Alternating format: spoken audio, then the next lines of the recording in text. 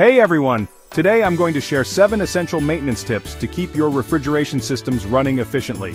Trust me, these hacks will save you from unexpected failures and extend the life of your equipment. Let's dive in. Tip number 1. Clean those condenser coils. Dust and dirt buildup can make your fridge work harder than it needs to. Simply unplug your fridge, locate the coils either at the back or underneath, and use a vacuum or a coil brush to clean them. Easy peasy. Next up, check the door seals. Worn or dirty door seals can let cold air escape, making your fridge less efficient.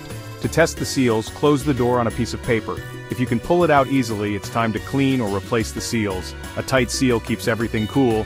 Third tip, defrost the freezer. If you notice more than a quarter inch of frost buildup, it's time to defrost. Ice can reduce efficiency and storage space. Make sure to move your perishables to a cooler while you let your freezer thaw out. Tip number 4, set the right temperature. Keeping your fridge between 35-38 degrees Fahrenheit and your freezer at 0 degrees is ideal. This ensures your food stays fresh while minimizing energy consumption. Don't forget about the drip pan. Not all fridges have one, but if yours does, cleaning it is essential.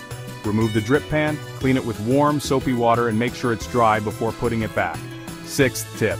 Keep the fridge full. A well-stocked fridge retains cold better than an empty one.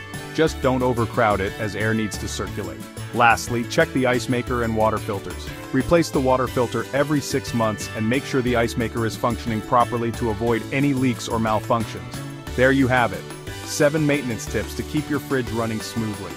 Remember, a little preventive maintenance goes a long way.